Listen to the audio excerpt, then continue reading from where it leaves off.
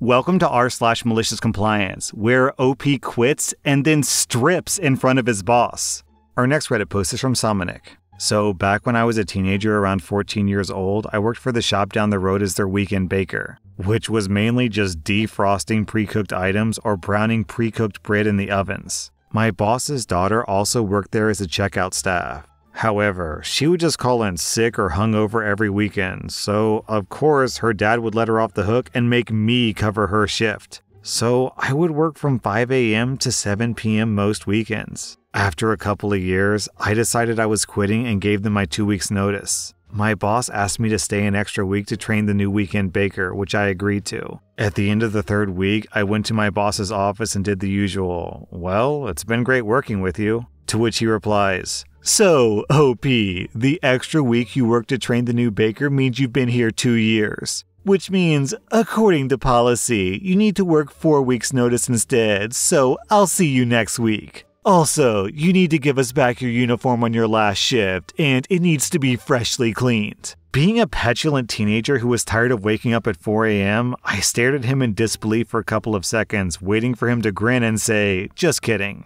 That moment didn't come. So I walked out of his office, stripped down to my boxers, folded up my baker's whites, my trousers, and even the little mesh fedora on top, walked into his office again and dropped the uniform on his desk and walked home. He followed me downstairs and through the shop, shouting about how I'd never work anywhere again. Thinking back, that must have been a strange thing for customers to see. Apparently, according to his daughter, who got back in touch with me a couple of years later, I'm now one of the stories that my old boss tells people after he's had a few drinks. Oh man, I love the threat that you'll never work anywhere again.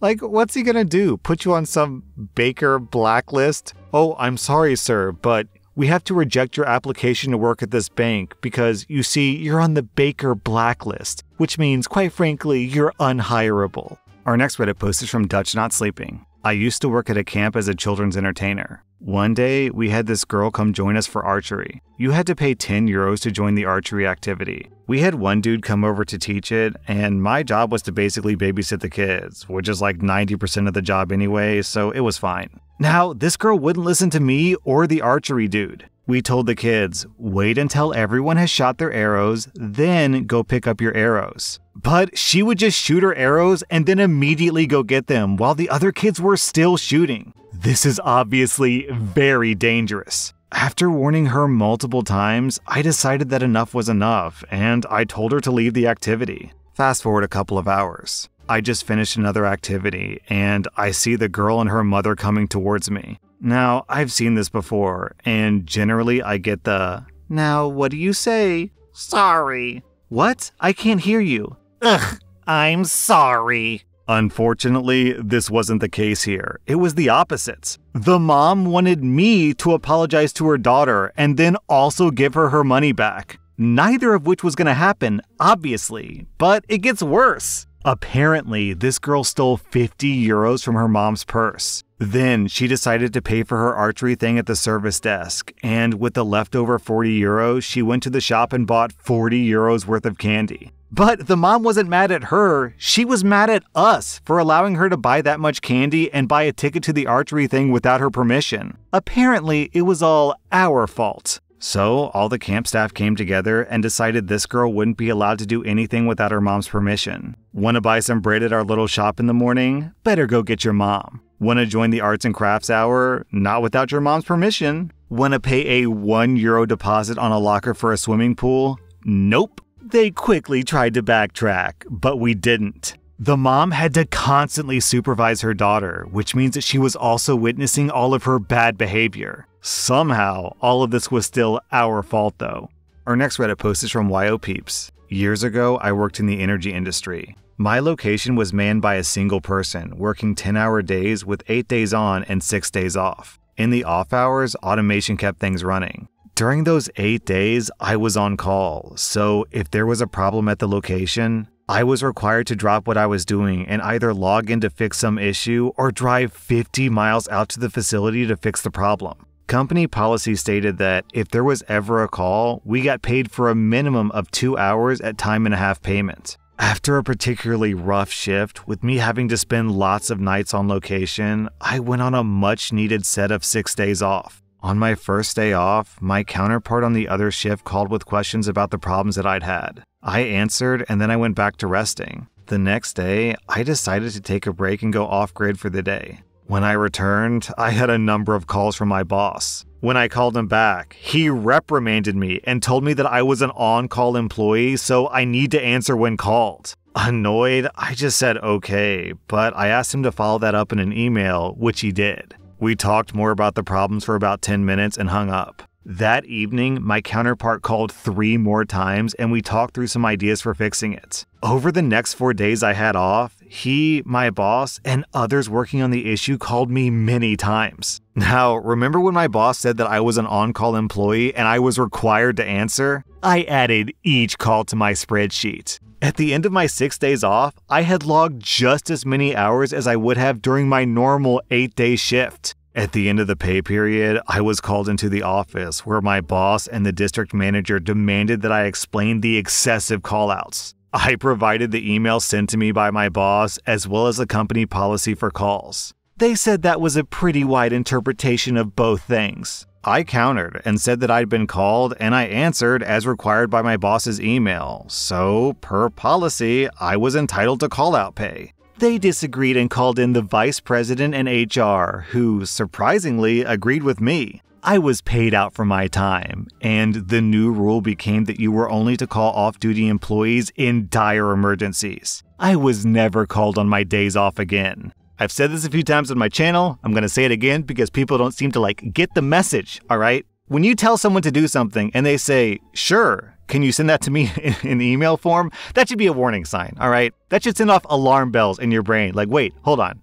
Do I really want to ask this person to do this? Is it wise of me to send this to them in email form and forever immortalize what I'm asking them to do? Because based on r/maliciouscompliance, it's almost always a bad idea for you. Sure, just send that to me in writing is code for I'm about to massively screw you over. Our next Reddit post is from Tired Butts. I'm an audio engineer for one of the military bands in the US. Even though I've been working professionally in the music industry for many years prior to entering the military, my lower rank, E4 for those who care, is often a barrier with communicating with higher-ups. Some superiors see the value in my experience and advice, but many others see the rank and disregard my opinions. It's not uncommon for me to be loaned out to non-band events to provide guidance. Also, this story takes place during 2020 when the military was under work-from-home orders. I was in my barracks room, mixing some tunes on an average weekday when I get a call from my first sergeant. He's essentially the head honcho in my unit, just under the commander. Hey OP,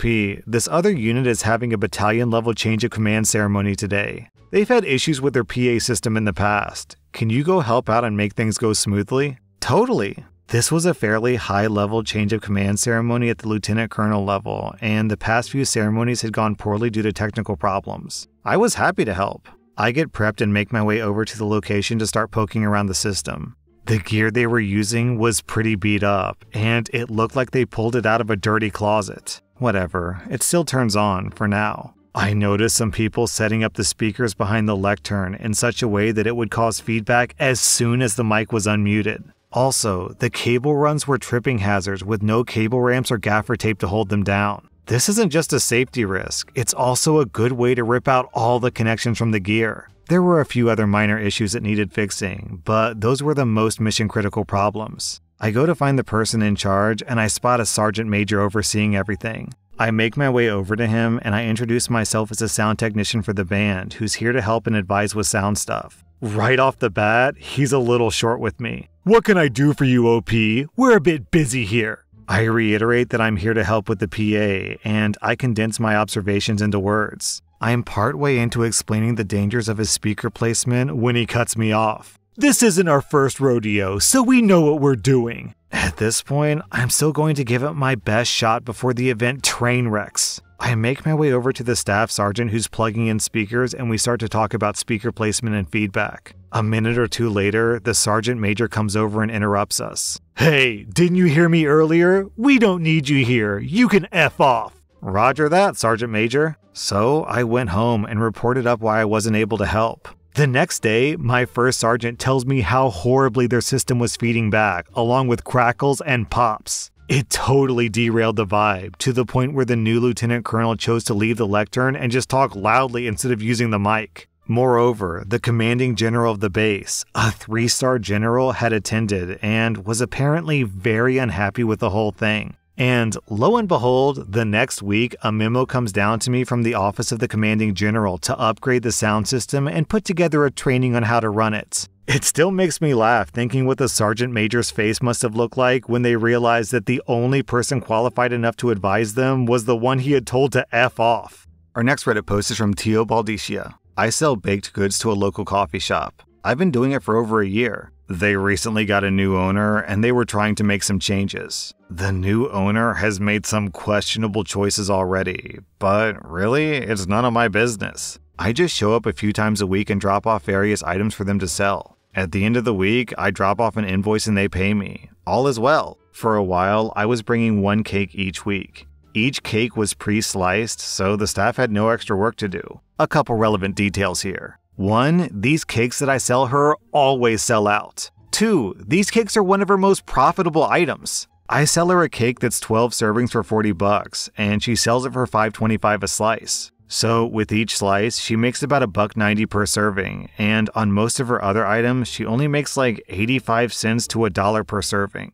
Recently, the new owner told me to stop bringing cakes, saying that they were too expensive. So instead, I've been bringing cupcakes. She sells them for $4 a piece, and I charge her $3.15 each. But now, she only makes 85 cents per serving. No cakes though, so she's happy. OP, I have a sneaking suspicion that this bakery is about to be taken over by a new owner. How could someone with such terrible math skills possibly succeed at a business? Our next Reddit post is from Cyfielder. Many years ago, I worked for a cafeteria/catering company. The catering business was the much more lucrative of the two. Between mealtimes, we would work on catering projects. This would often run us past the end of our shift, resulting in overtime. One member of the management team, recently promoted, decided that his thing was going to be eliminating overtime. He held a meeting and announced to staff that there would be no more overtime. Clock out at shift's end, no exceptions. Afterwards, he took me aside and told me that, as a supervisor, I was expected to set an example. Okay, sure. A couple of days later, I was working on a cheese display. When my shift's end came around, I put everything down, walked to the clock, and swiped my card. I hear, "Hey, where are you going? That's not finished." I said, "No, but my shift is. I'm setting an example." "Well, go finish it." "I can't. I'm off work now." And I left. The next day, it was announced that all projects underway at the end of shift would be allowed to be finished regardless of time, as long as it wasn't abused. In other words, no foot dragging. It turns out all the other hourly employees also left, and the manager had to finish several projects by himself. Since he was on salary pay, there was no overtime for him. I understand that he stayed quite late. Our next Reddit post is from Older But Not Wiser. Okay, so this happened when I was like 13. I was visiting my sister and my brother-in-law. My brother-in-law's grandmother and her grandkids were also visiting, so they're my nieces and nephews. My niece and nephews and their grandma were visiting at my sister's place while I was there as well. I'd been staying there for about a week. Their grandma was a sweet woman, but she was very particular about only gifting things to her grandkids. But also, she expected everyone to do anything that she asked. I was raised to respect my elders and be helpful, so I bit my tongue when she took her kids for ice cream but left me out. I was helpful and put away her dishes from lunch even when she came back with toys for her kids and nothing for me. I kept telling myself not to expect anything from anyone because I'm not entitled to anything. I played with my niece and nephew for hours with their new toys and was so excited for them. I was glad that they got spoiled for the day. When she started asking me if I liked parks and swings, I got hopeful. They talked with my sister and brother-in-law about taking the kids to the park the next day. My sister asked the grandma if she was going to take me along too, since I said that I liked the park. She said, "Oh, of course not. She's not my family." That hurt. I knew it was true, but it still hurt, and it made me mad. So the next morning when she came for the kids and I was making my brother-in-law coffee, she asked me to put 2 sugars in her coffee. She never asked me to make her a cup, so I just ignored her and brought my brother-in-law his coffee and sat down. She asked where her coffee was, and I just told her, "Oh, I only make coffee for family." She knew what I meant and tried to backtrack and say, "But we are family, and I didn't mean what I said the night before." I just replied, "Sorry, but I don't talk to strangers." Then I walked out of the room. My brother-in-law laughed so hard and told his mom, "Well, what do you think she's gonna say when you go around saying that she's not your family?" For the whole 3 days that she visited, that's all that I would say or respond with her until my sister finally told me to knock it off.